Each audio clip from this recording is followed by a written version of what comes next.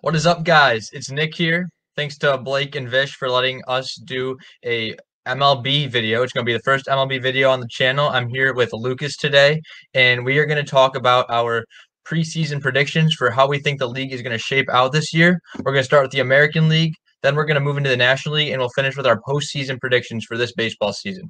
So we're going to start with the AL West. And Lucas, what do your standings look like in the AL West for this season? Yeah, so for the AL West, shaping up for my opinion, a little bit different than last year. I've got Oakland up at the top of the division. They always find a way to be good year in and year out, and I don't think this year will be any exception. And then Houston, they've obviously been the juggernaut of the West in recent years, and I've got them finishing second this year behind the A's. And then in third, my hometown Mariners might be a little optimistic, but I think the pieces are starting to come together in Seattle, and I think they'll finish third in the division. Fourth, I have the Angels. A lot of people are high on them this year. I'm less high. Obviously, they have the best player in baseball in Mike Trout still, and he'll find ways to win games. But I don't think the pitching staff in Los Angeles is going to be good enough to get them a whole lot of wins. And then last place is a pretty easy one, and that's the Texas Rangers. They are not particularly good. Odor is getting old. It looks like they're going to part ways with him, and he's kind of that last piece from those good teams of the early 2010s. They're not very good. Interesting, interesting. Yeah, so actually the only one I agree with you in this division is the Rangers. My standings look a little different from you. I have Houston on top. I don't like them. They cheated, obviously, but I still think they are the best team in that division, and I do think they're still going to pull out the crown in the West. Next, I actually have the Angels. I like the Angels. I'm one of those guys you were talking about who's high on the Angels this year. Mike Trout, best player in baseball.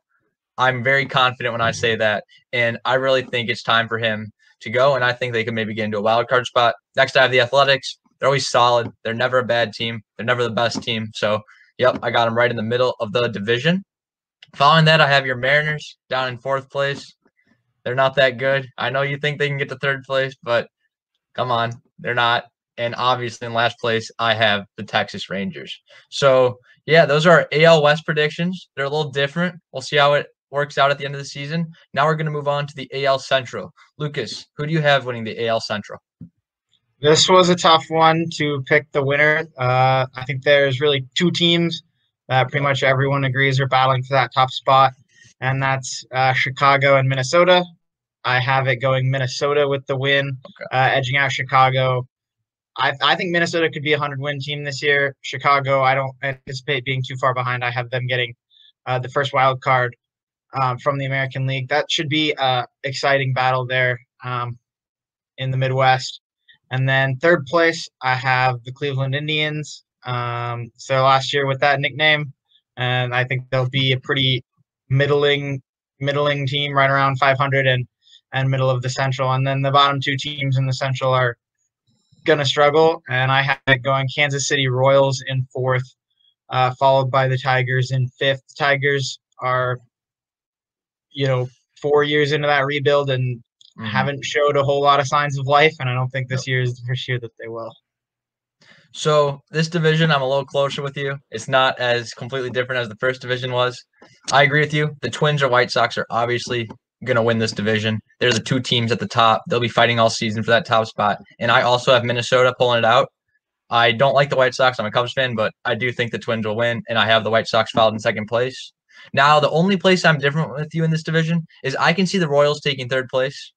I don't think Cleveland is that good. They have some good players, but I don't think they're that good. And the Royals, there's someone that can surprise people this year. So I do see the Royals in third place behind the White Sox.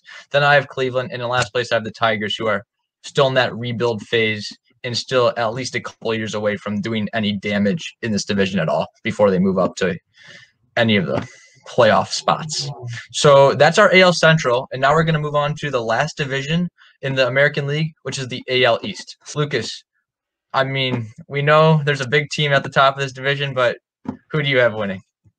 There sure is. I think probably 99% of fans will agree with this. As a Mariners fan, it hurts me to say, but I do have the Yankees winning the division. I think it's pretty much the the clear choice. I mean, they're just stacked on all sides of the baseball. Garrett Cole, Aaron Judge, and then LeMahieu is going to be good again. I mean, they're just going to be a tough team to beat day in, day out. And then the East gets interesting from there, I would say. I do have it Hmm. as the division in the American League with only one team making the playoffs. So I have the wild cards coming from the West and the Central. It Okay. wouldn't shock me if a second East team gets in. But ultimately, I have the Rays finishing second. They obviously went to the World Series Interesting. last year. They're still a good team. They lost, in my opinion, probably their best pitcher in Blake Snell. Yep. Um, and, but Arozarena, if he can be MVP caliber again, that'll help. Third, this is probably where I part ways with most people. I have the Boston Red Sox in third, ahead of the Toronto Blue Jays. I think a lot of people like the Blue Jays this year. They've definitely got some pieces. Ryu was an interesting addition, but I just don't think they're going to be that great. And then with the Hmm. whole COVID-19 everything, not being able to play at home it's going to be a weird season for them, no doubt. And so I have Yep. Boston finishing ahead of them, and then fifth place. One of the most abysmal franchises in recent years is the Baltimore Orioles, finishing in last out east. Interesting. So, like you said with the Angels, how you saw a lot of people who are high on them. You said the same thing about the Blue Jays. I'm one of the people who are high on the Blue Jays, but of course, I have the Yankees winning the AL East. I do not like the Yankees, obviously, because they're just that team in baseball. They're kind of like the Patriots in football. So, I do have them winning the division. But in second place, I have the Toronto Blue Jays. And I really think that they could get hot this year. I really think that they could even take a wild card position. We'll talk about that more later. But next, I have the Red Sox in third. The Rays, who won the World Series, I have them dropping to fourth place this year. Or they didn't win the World Series. They were in the World Series. I have them dropping to fourth place this year. And I just don't see them doing what they did last year, but they could prove me wrong. It's the Rays. They have good coach. They have good, interesting pitching styles, and I could see them doing something. And then, of course, in last place, the Orioles. The last place teams in these three divisions, I think we all agreed on because they're not too difficult. They're just not there right now, and they're just not there to make a playoff push right now. So that'll wrap it up for the AL for us. We will talk about the who we think how the playoffs are going to shape up in that division in that league later. But now we're going to move into the National League, and we're going to go through these three divisions. So Lucas, let's start with the NL West. Give me your standings. This is another two-team race. It's going to be the Dodgers and the Padres. I don't think you're going to find anyone that's going to disagree with that. Two absolutely stacked teams. I do have the defending World Series champions winning the division. So I've got the Dodgers on top, followed by the Padres. And then there's a mile and a half gap before these bottom three teams that I think the next two teams are San Francisco Giants and the Arizona Diamondbacks. They could be battling for that third and fourth spot. I have it going that direction. And then the Rockies, they lost Arenado. The pitching is just not there right now. They still have Charlie Blackmon. They still have Trevor Story. For how long, I don't know. We'll see. But I don't think they're going to be enough to really propel them, and I have them finishing last in the West. Congratulations, Lucas. You finally got a division correct. That is what I have. So I'll go through it once again, but I do agree with you on all of those. It is a two-team race between the Dodgers and the Padres. I have the Dodgers, Padres right behind them. And then there's that gap you were talking about because those teams are very good, and the next teams get to average before you get to the Rockies. So I do have Giants ahead of the Diamondbacks. I do think the Giants will finish third place in that division. Unfortunately, they won't make the playoffs, obviously, because a third team's not making it out of the West. I'm sure two teams will make it out of the West. Then I have the Diamondbacks finishing in fourth, and in last place I have the Rockies, who are still trying to figure things out over there in Colorado. Now let's move on to my division, my favorite division, the division I watch all the games in, the National League Central. What do you got for me? This was another tough one. In my opinion, there's five pretty middling teams in the NL Central, and it'll be really interesting to see how it shapes up. I don't anticipate there being a 100-game winner out here. It's just five sort of average teams. Ultimately, do you think there will even be a 90-game winner in this division? Yeah, maybe one or two. I don't think there'll be a 95-game winner though. Okay. I think St. Louis is probably going to win 90 games. They're my winner. in the Central, followed, in my opinion, pretty closely by the Milwaukee Brewers. I do anticipate a bounce back year from Christian Yelich. It was a weird year last year, obviously, and he certainly didn't live up to expectations. I think he'll get back to being more of the MVP caliber player that he was 2 seasons ago. Third place, I have your Cubbies. Pretty average. They can hit the ball. We'll see if the pitching can do much of anything. And then the Reds and the Pirates rounding out the Central in my picks. Okay, so I don't agree with you here. My Cubs, I think they can win the division, and there's of course a little bias, but they can hit the ball almost as good as any other team. The pitching will come around. It's going to take a little bit. It might take a month, but that pitching is going to come around, and if they can pitch, they will win a lot of ball games. I don't think there's going to be a 90-game winner in this division. I think the best is going to be 88, 89, maybe 87 games. A lot of teams right in the 80s. So I do think the Cubs can pull it out because they're always there at the end of the year, and they're still going to be there. They're not dropping off yet. They still have the same team that was winning, that was going deep in the playoffs, that won the World Series. They still have a lot of those weapons. And Javi Baez, Ian Happ, those are good players. Chris Bryant, Anthony Rizzo, those are very good players. The pitching's going to come around. They got Jake Arrieta back. He, of course, had not his best season last year. He's not the Cy Young winner he used to be. But if he can be a solid 2 or 3 starter, the Cubs can go far. Next, I have the Brewers. I agree with you. They're going to bounce back, and they obviously have a lot of tools there to bounce back. Then I have the Cardinals. They just picked up Nolan Arenado. He used to be my favorite non-Cub in baseball. Not anymore. I can't root for Cardinals players. I just can't find to do it. Then I have the Reds and Pirates like you do. The Reds, they're an interesting team because they could jump to second or third in this division since it's going to be so close. And I think those top 4 teams all have a chance of finishing, honestly, anywhere in those 4 positions. The Pirates, they're going to be last place. Unfortunately, they play tough schedule. They have a lot of tough teams they got to go up against, and they're not ready to compete in this division quite yet. Now we'll move on to our final division, the NL East.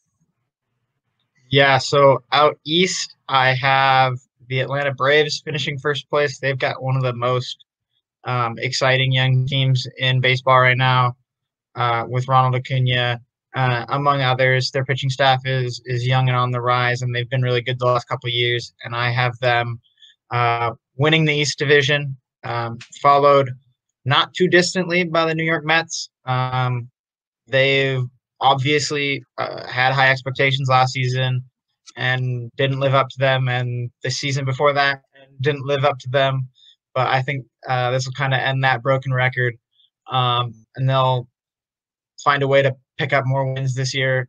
Me and Lindor is one of the best shortstops in the game. He's a big addition. The pitching staff got better. They're going to be good this year. I have Philadelphia in third. Okay.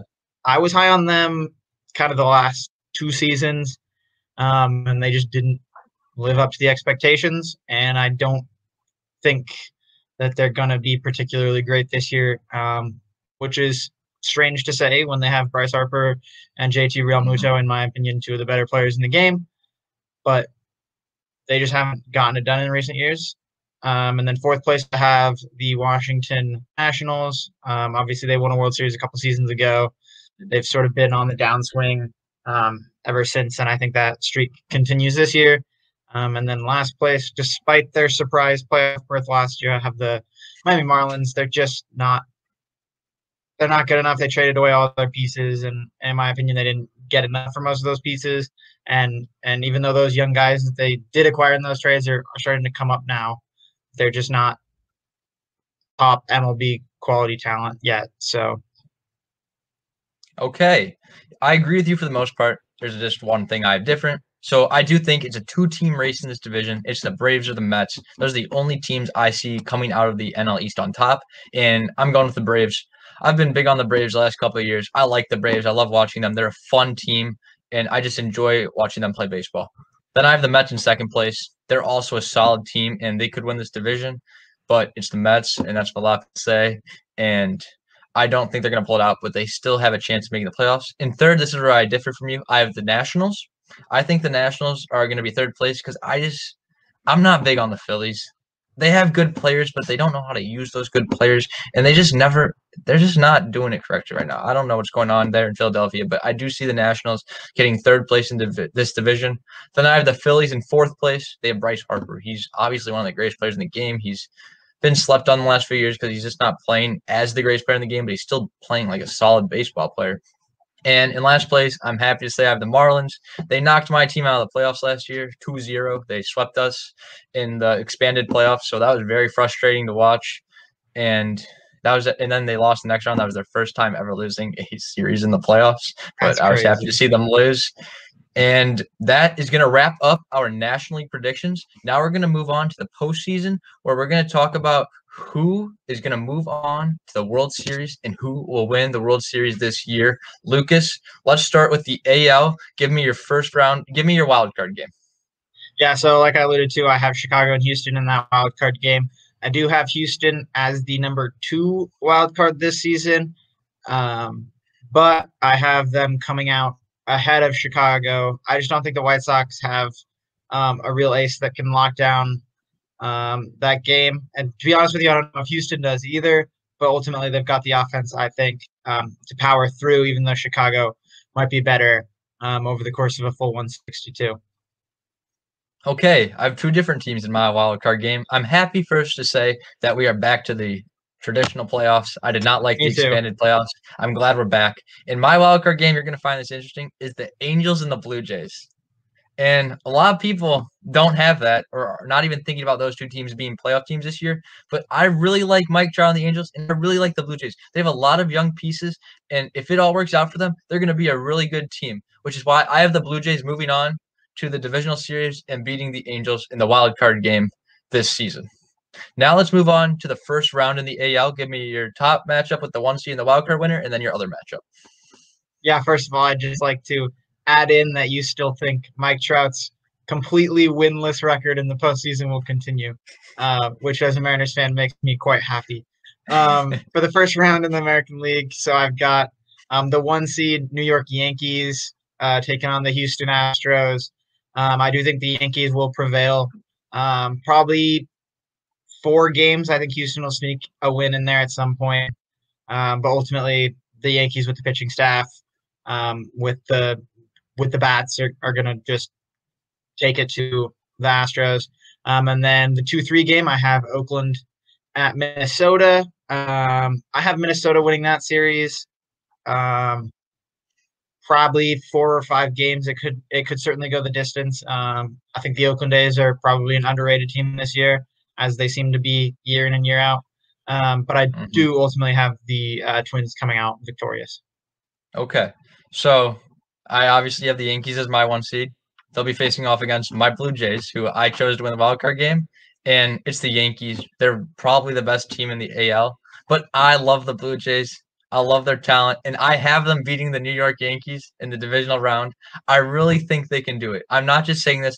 I do think that the Blue Jays, if they play their best baseball, have the weapons to beat the New York Yankees. And I have the Blue Jays moving on to that championship series in the AL. In my other side, I have the Twins playing the Astros. I have the Twins ranked higher than the Astros. And yes, I have the Twins beating the Astros like you do. I have the Twins moving on to the ALCS because I just think they're the better ball club. And I just think they're going to be victorious over Houston Astros, who I do not like as a baseball team. I also do not like the Yankees, but that is not why I chose the Blue Jays. That is partly why I chose the Twins. The Twins are a good team, and I have them playing the Blue Jays in the ALCS. Lucas, who do you have moving on to the World Series? Yeah, so I've got the New York Yankees taking on the Minnesota Twins. I have the Minnesota Twins coming out over the New York Yankees. I would say this is probably more of a gut feeling and maybe a little bit influenced by my fandom. But I think Minnesota is a really good ball club. They are. And I don't anticipate them, sweeping them aside or anything. But if this game if they can get this series to go 6 or 7 games, I think they give themselves a chance, because anything can happen in a Game 7 situation. And ultimately, I do have Minnesota coming out and winning the pennant from the American League.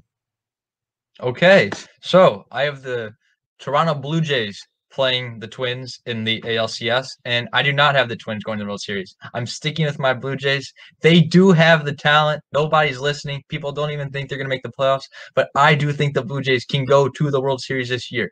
They have a lot of young players, as I have said, who are very good, and this is the year those stars that a lot of people don't know of that aren't really baseball fans because no one follows the Blue Jays. Those stars, you're going to know them after this year. They are good players, and the Blue Jays are a World Series caliber team. I have them going to the World Series, and I'll let you know if I have them winning after we go through our National League side. So, Lucas, in the National League wild card game, who are your two teams that came out that did not win their division?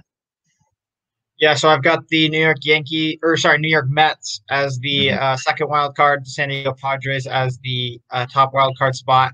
I do have the Padres winning that game. I think they'll be able to probably throw Blake Snell out there. I think they'll be able to kind of relax with their record and make sure that Blake Snell is ready to go for that wild card game. Whereas the Mets might be battling for that second wild card spot with a team like Milwaukee all the way till the end. And so ultimately, I think San Diego is going to have the pitching better set up, and they'll win that game against the Mets.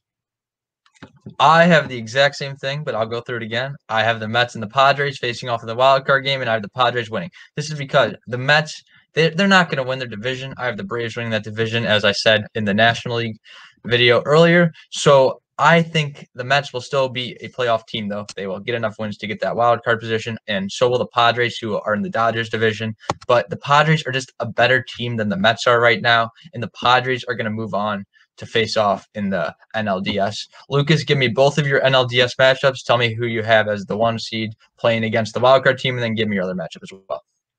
Yes, so for my 1 seed, I got the Atlanta Braves. They'll be taking on the Padres.